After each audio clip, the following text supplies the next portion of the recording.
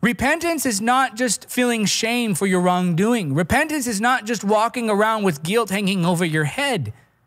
That's the religious approach to making yourself right with God. Guilt can't save you. Shame can't save you.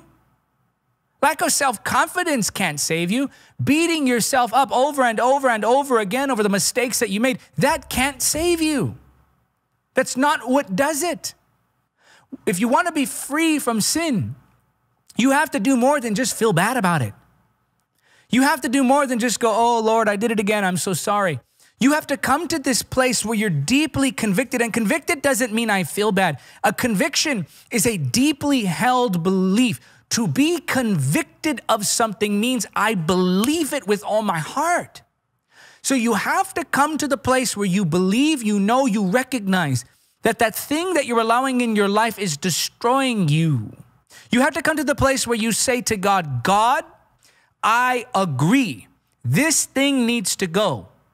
I agree. This thing in my life doesn't belong there. And here's how deceptive the flesh is, because we'll think that just because we felt bad for it and then committed, Lord, I'll never do it again, that we therefore are somehow able to go on with our conscience clean. No, that's not how it works. Is there truly an intention to never do that again, or is there just the desire to not feel the guilt? Oh, I'm going to ask that again. I sense the Holy Spirit on that. Is there really an intention to not do that again? Or is there just a desire to not feel the guilt? Ask yourself, do I really intend to put this thing aside? Do I really intend to remove this from my life? Or do I just desire that the guilt go away? Do I just want relief in the mind?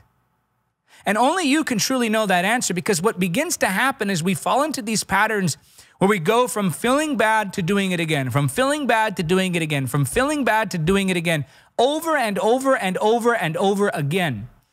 It's not in the feeling bad that you find freedom, though you should. The Bible says godly sorrow worketh repentance. It's godly sorrow that works repentance. You have to have sorrow over your sin. But sorrow alone won't liberate you.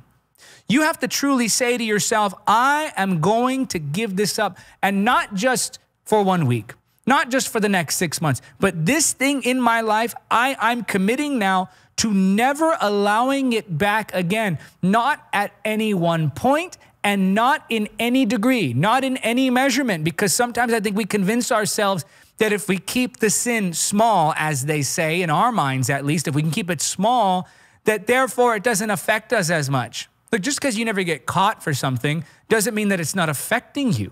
Doesn't mean that it's not out there in some way. It's deeply affecting you. So you have to commit, Lord, I agree with you. This is wrong.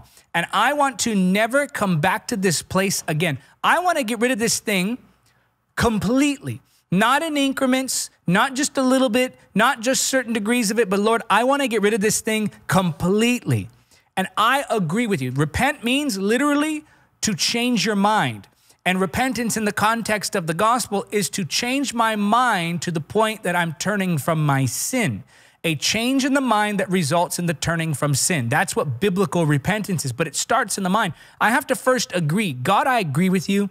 This is wrong. And I'm going to stop playing games. I'm going to stop lying to myself saying, oh yeah, I'm giving it up, but I'm really giving it up for just a few days or just until I can't take it anymore. Whatever the sin may be, lying, lust, pride, greed, it's all the same. It can lead to certain cycles that need to be broken.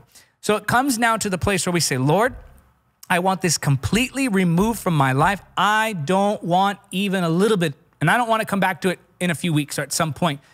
You know, the Bible says that when we are tempted, it's because we're taken away by our own lusts. Why did you sin? Because you wanted to. Why did you sin? Because you chose to. Period. Period. Period. And this must be acknowledged if we're to get things right with God. God, I agree with you, and I want it out of my life forever, and I want it gone in all forms and in all sizes. I don't even want a little bit of it in. I want to get rid of all of it. So we have to confess that sin. Confession is not just admitting that I sinned. Confession of sin is not just admitting that I did the sin. Confession of sin is also acknowledging that it's wrong. Saying, God, this is wrong. This pattern is wrong. This cycle is wrong. This constant coming to you again and again, that is wrong and I know it, and I'm sorry. I'm not saying he won't forgive you. I'm saying that if you really want to be free, you have to change your mind about it and completely turn from that sin. Thank you for watching Encounter TV. Don't forget to subscribe and click the notification bell. Also, help us spread the gospel of Jesus Christ in the power of the Holy Spirit. Make a one-time donation or become a monthly supporter by clicking on the donate link now.